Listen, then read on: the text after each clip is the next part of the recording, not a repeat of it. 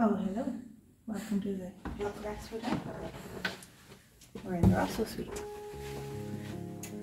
So Phil booked this hotel room for us on booking.com, and actually the funny thing is when you see pictures online, sometimes the room looks quite small, but actually it's a lot bigger than it looks. Yeah, hang on, let me just zoom out and we'll have a boom. There we go. Quite impressed. It looks a lot bigger.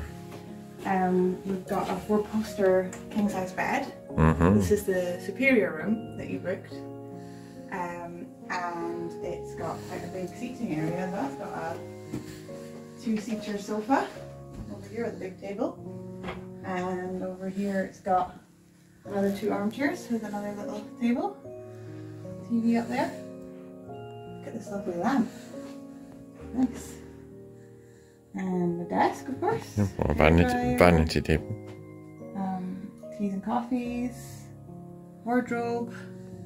Plenty of space in the wardrobe too. Yeah, and I think we're at the back or the side of the hotel, so we're not near the road, so it's a bit quieter. That's nice. Yeah, I like the colours. It's just nice and rich and warm feeling. Yeah, quite sweet, like cherry. Yeah, it's like a sweet. Yeah. So let's have a look at the bathroom.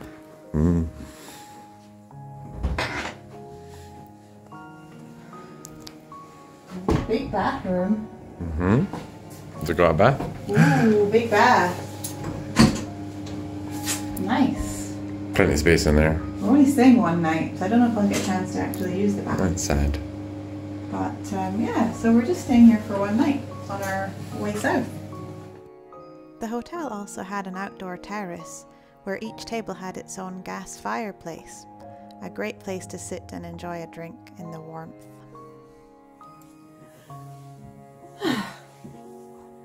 So we stopped off overnight in Widnes on our journey down to the south of England because we're going to visit Phil's family.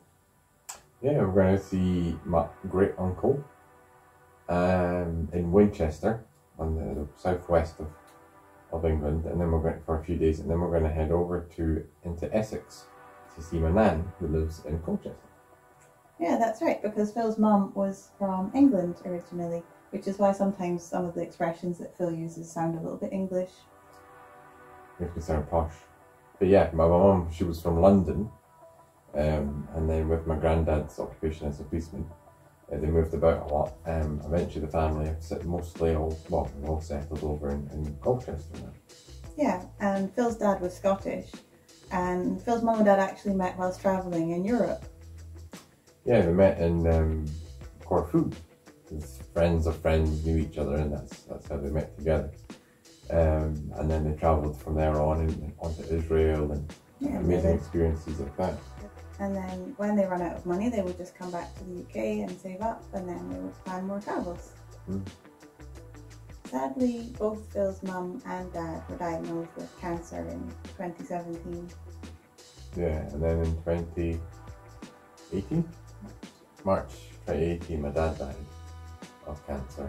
And then also my mum, she was, her diagnosis later in 2020, February 2020, she died of cancer as well.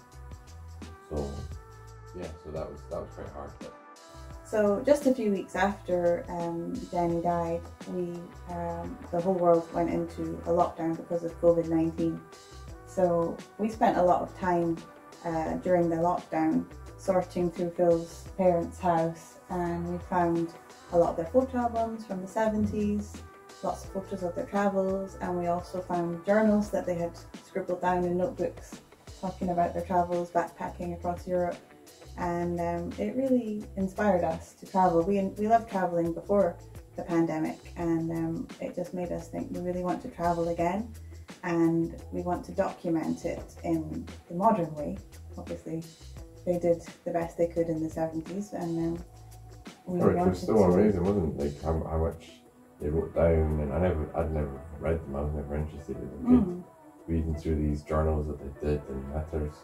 But it was quite interesting to find out the things that they did in a bit more detail. Yeah, reading it kind of first hand of how they felt at the time, rather than the edited version that we heard later. Yeah.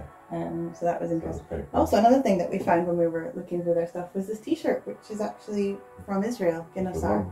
ones. So yeah, that's a nice little memento to have Pretty cool. of their travels.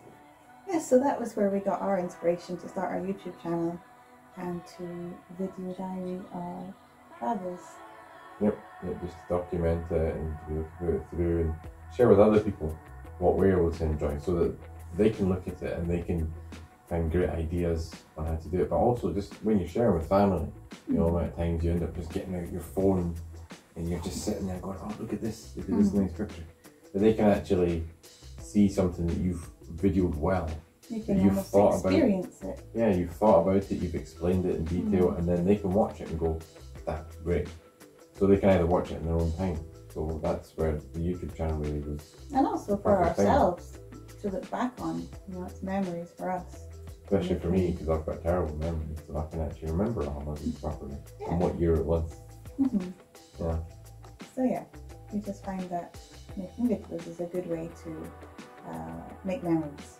Yeah. So our journey down to see my family this week sort of made us want we want to explain to you, so that those that are watching, you can see what's inspired us to really want to travel a lot.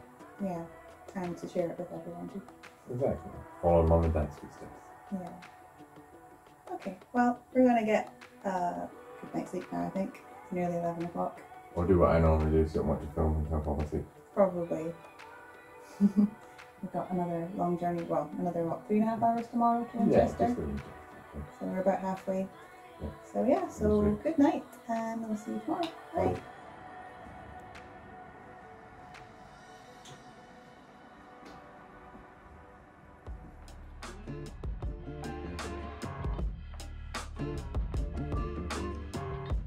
Thanks again for watching this video.